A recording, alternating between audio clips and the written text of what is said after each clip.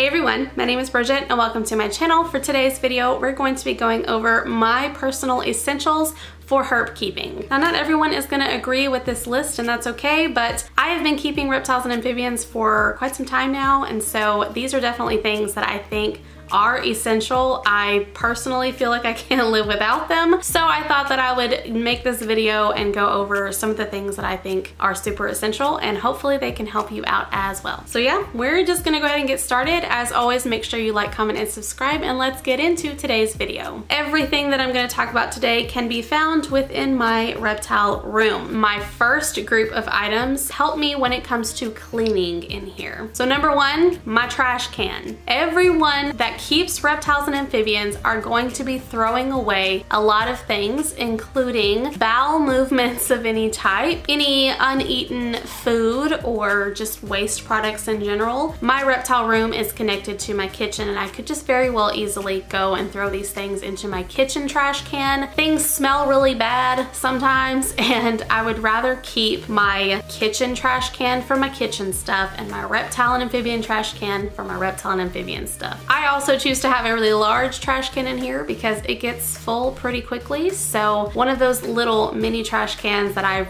started with in here just wasn't cutting it, so I upgraded. Number two consists of a few different things, and that includes paper towels, regular towels, and things like baby wipes. Regular towels help me with really saturated, wet types of things. The paper towels are pretty self-explanatory because I use them to grab up bowel movements, and then I use the baby wipes to wipe it down clean. These are natural, unscented baby wipes. These are just what I use for in between kind of spot cleaning types of things. Number three on the list that I use personally is F10 disinfectant, but this goes for any disinfectant. I use F10 because it is veterinary grade and it's really strong. It kills a whole host of bad things. So I just trust it a lot. It gives me peace of mind knowing that my enclosures and the enrichment pieces and everything are getting disinfected, not just wiped clean. They are actually getting disinfected. Bacteria and certain parasites and things are naturally found within the bodies of these animals, and so if they get sick or stressed or they eat something wrong, that bacteria and those parasites can grow. If it's coming out in their waste,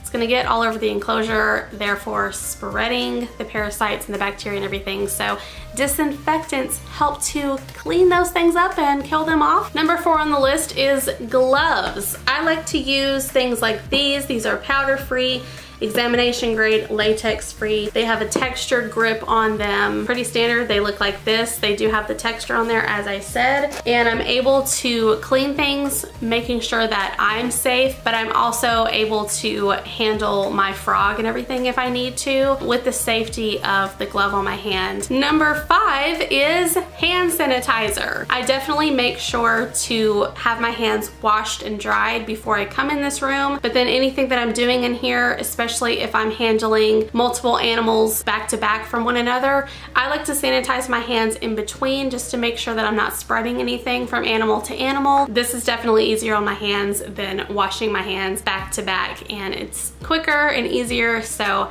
I definitely recommend hand sanitizer when doing anything in here. Number six when it comes to cleaning is my vacuum. Now, I do have a standard vacuum that I use in here for just like the floor and everything that I use all over my house, but I have a special reptile room dedicated shop vacuum, and this helps me out so much. When I'm cleaning enclosures, I grab my big trash can and my dustpan and I scoop out as much of the substrate as I can. To get the rest of the bits, I use my shop vac. It's so quick. I can literally just stick the hose in the enclosure and suck out every single bit of whatever is left in the enclosure before I go to clean it out. I just love it. I know that a shop vac is not essential to everyone, but it is essential to me. But regardless, you're gonna need a vacuum anyways.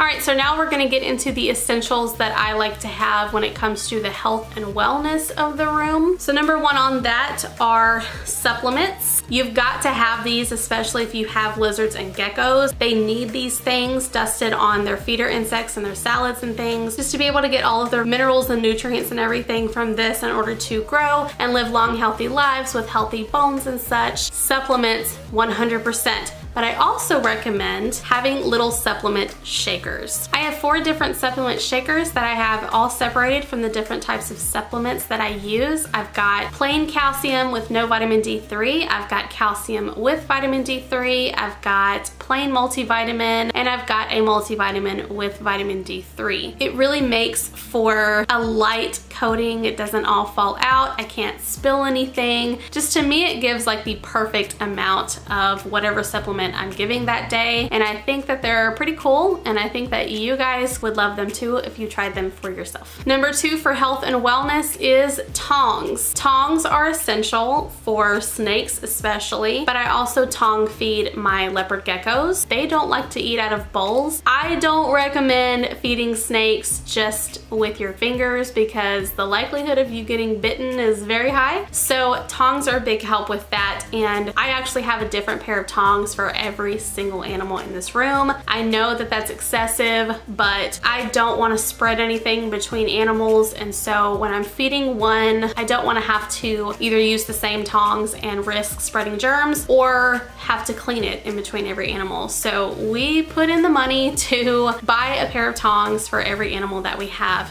in this room, and that's just what I like to do. You don't have to do it, but I do recommend that you have at least maybe 2 or 3 pairs of tongs if you're not gonna have one per animal. Number 3 for health and wellness is a scale. Scales to me are super important because you wanna make sure that you are monitoring the weight of your animal. You wanna make sure that they're gaining but not gaining too much weight. You wanna make sure that they are maintaining their weight, or if they are losing weight and it's on like a rapid basis, you kind of need to monitor that really carefully to see if they need to go to the vet or anything. I weigh my animals mostly once a month. There are a couple of animals that I have in here that I do weigh either every week or bi-weekly, but for the most part they get weighed once a month so that I can see how they're doing and if I need to be concerned over anything. So number 4 for health and wellness are things like thermometers, a temperature gun, and thermostats. These are 100% essential for everyone. Thermometers are great for knowing what the ambient temperature is in the enclosure, the gradient that you may have, so you can have a thermometer on either side of the enclosure to know the difference between the hot side and the cool side. I only keep thermometers on the hot side of the enclosures, and I also use thermometers that have a built-in hygrometer, which is what reads the humidity. They allow you to just kind of like glance at your enclosure and you know what the animal is sitting at, and I think that's very helpful. But one thing that will help if you don't want thermometers and you choose not to have thermometers, you need to have a temperature gun. And this is so easy. You just point and shoot and you can see the temperature of any surface that is within the enclosure. And the third thing is thermostats. This is 100% essential. If you have animals that just require things like lamps and such, a lot of the times you don't have to have a thermostat because you just change the wattage of the bulb. But if you do have, let's say, leopard geckos that are on heat mats, or all of your snakes that are on heat mats, or anything like deep heat projectors and stuff, you've got to have a thermostat that can regulate the temperature of that product. Certain heat mats can get up to 100+ degrees Fahrenheit, and that is way too hot for any snake that you're gonna keep in captivity. You need to have a thermostat that can set the temperature to whatever they are comfortable with and whatever is required of them. And it's also a safety measure because if the heat mat overheats, the thermostat helps that to shut off. Thermometers, temp gun, I say they're necessary, but you may not think they're necessary, but 100% a thermostat is necessary. Number 5 for health and wellness is water. I personally use spring water for all of my reptiles and my amphibian, and I like to keep it in my water jug that has a spout so that when I'm cleaning water dishes and stuff, it's much easier to fill the bowl than pouring it in there and risking spilling it or anything. But if you are gonna use things like tap water, you need to make sure you're using something like this. This is called ReptiSafe, and it is a dechlorinator. It's a water conditioner for whatever water that you're using, because a lot of things in tap water, especially chlorine, are harmful to reptiles and amphibians. So this removes all of that and helps the water to stay as safe as possible for your animals. I do have this on hand because when I'm giving my bearded dragon or my uromastyx a soak, I will dechlorinate the water. You gotta have water for these animals because they need to have things to drink, and you need to make sure that water is safe for them. And it's not essential for everyone, but I personally think having some sort of water reservoir jug type of thing is really helpful. essential. The last one for health and wellness consists of a mister bottle for misting certain enclosures and spray bottles. I have this large sprayer bottle that is pressurized, and I use this for misting the enclosures down. Anybody who needs extra humidity, I will use the pressurized spray bottle to really mist down the enclosure. And then anyone who might need a light misting, like in between my frog's misting, sometimes she just needs a little bit of extra humidity in there, I will just use my little spray bottle and I will spray down her enclosure. All right, so my last items are just added help within the room. So number one is my step stool. If I need to get something off the top of one of my rack systems and I can't quite reach it, the step stool helps me to be able to stand up there and get something down should I need it. Number two for added help is a fire extinguisher. Several people have reptile rooms with all of these heating elements in there, but they don't have a fire extinguisher in their room. They probably have a fire extinguisher somewhere in their house. I have one in my kitchen as well, but I believe in having one in the room as well because you just never know what's gonna happen in here. Bulbs malfunction, leaves, decorations, things like that can catch on fire. It's highly unlikely, so don't let that scare you. But if it were to happen, I would much rather have something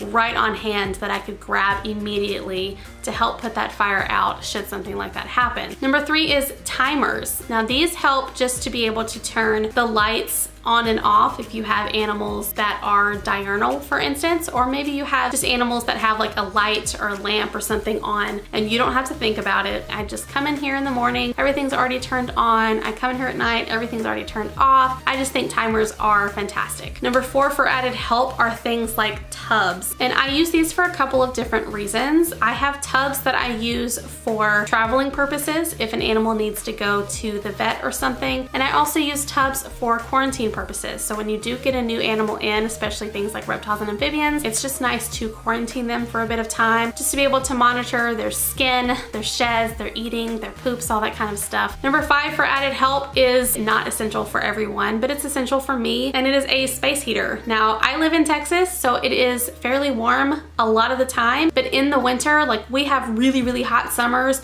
and we have really cold winters. These animals, even though they do have the heat source, the ambient temperature gets really cold. So I always like to keep the room at least 75 degrees Fahrenheit in here, but in the winter it does get rather cold in the house, you know, maybe around 70 or something. I don't like it to be that cold for them, so I definitely use the space heater in the wintertime to keep the ambient temperature comfortable. Number six for added help is storage, and this means having storage cabinets, storage shelves, anything like that that allows you to put some stuff away in an organized manner that you can get out later. If I had this room and didn't have anywhere to store things, I would literally lose my mind because not only am I a Virgo and highly organized, I just don't like clutter. I like things to have a place. Having storage just helps me out a lot to have peace of mind, and it helps a lot when I'm not like digging for things or I'm not stepping over things. Let's say I'm getting ready to clean the room. I don't want to have to move things out of the way to clean. I'd rather them have their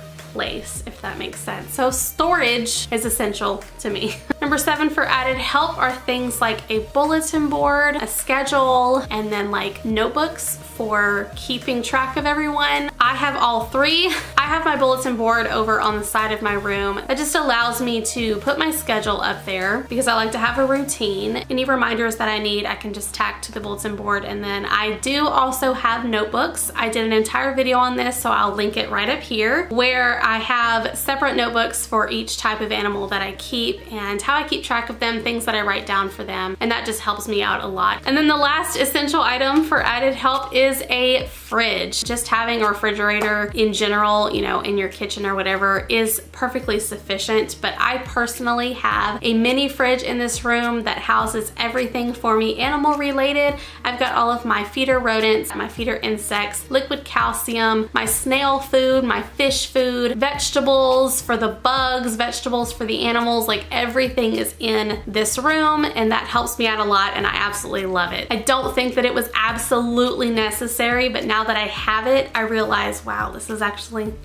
actually pretty great, and I can keep snacks and drinks in here if I want. If I don't feel like going out into my kitchen or anything, I got some food in my fridge if I need it, and I just think that that's really helpful. Well, alright guys, that is my list of essential items that I believe are essential for my herp keeping. I hope that you guys enjoyed this video. I hope that it was helpful for you and that you got some ideas on certain things to keep in your reptile room as well. If you did enjoy this video, please give it a big thumbs up and hit that subscribe button on your way out. I really appreciate it. Also hit the notification bell so you can know when I upload next, and I'll see you in my next video. Bye!